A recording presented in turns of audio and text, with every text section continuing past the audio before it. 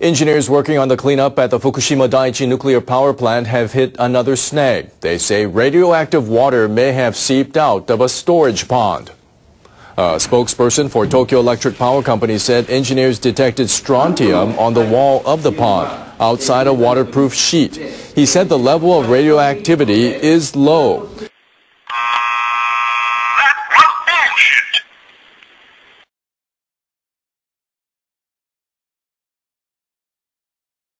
He said engineers will investigate what caused the problem, and he said they plan to transfer the water to another pond.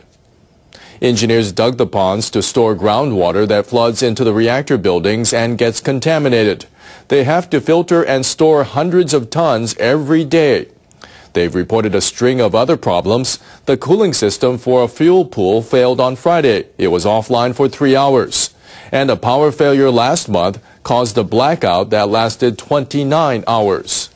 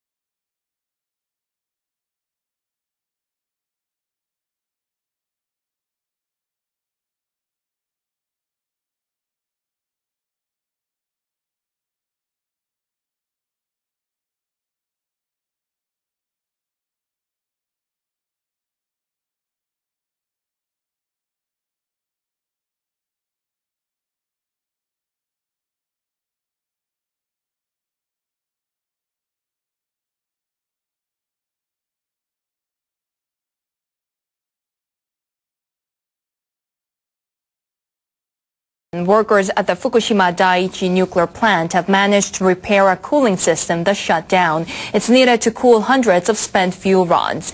Spokespersons for Tokyo Electric Power Company say workers heard alarms earlier in the day, alerting them to the trouble.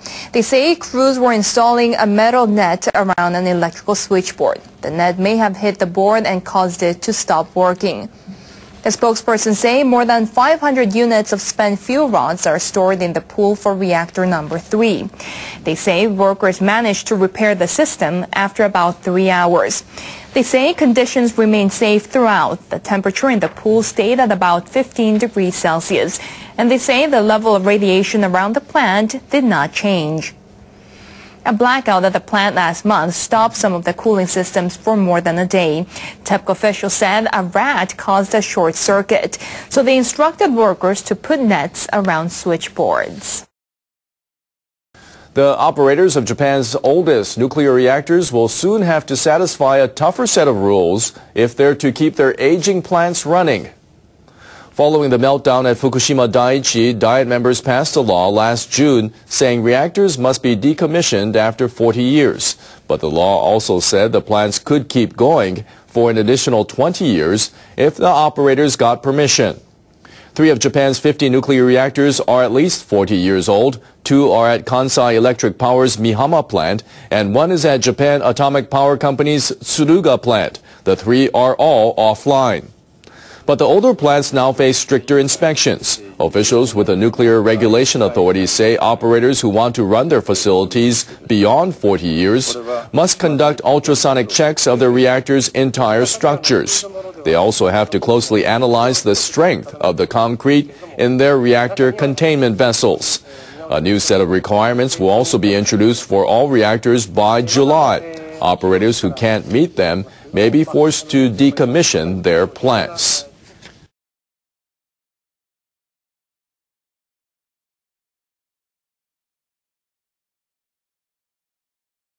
People who work in Japan's fishing industry are still hurting 2 years after the earthquake and tsunami in the northeast.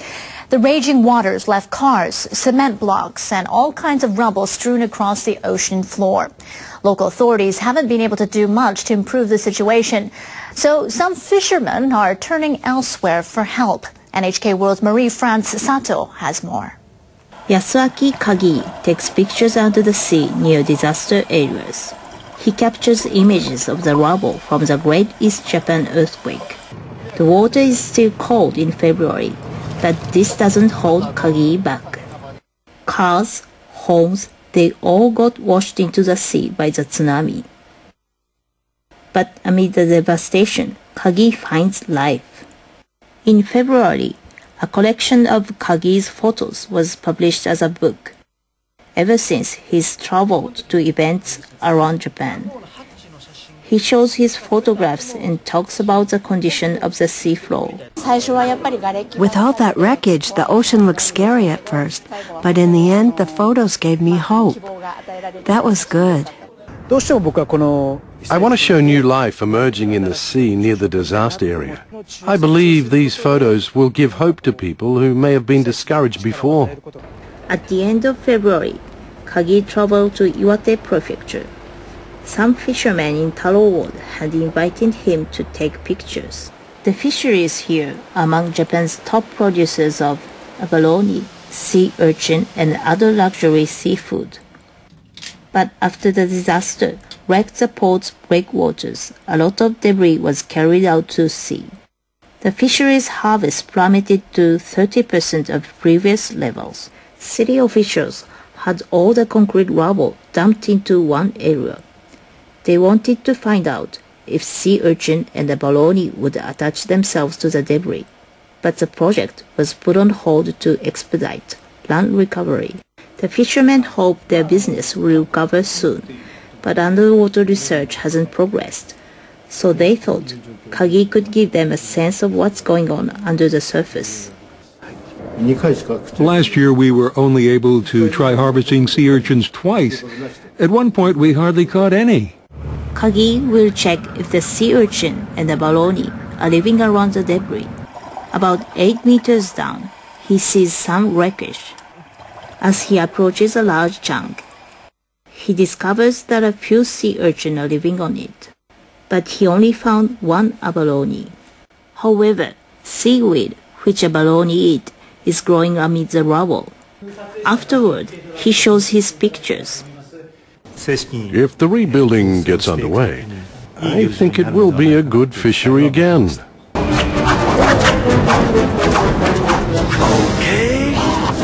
Some are worried that the seaweed will not grow among all the different kinds of rubble. 2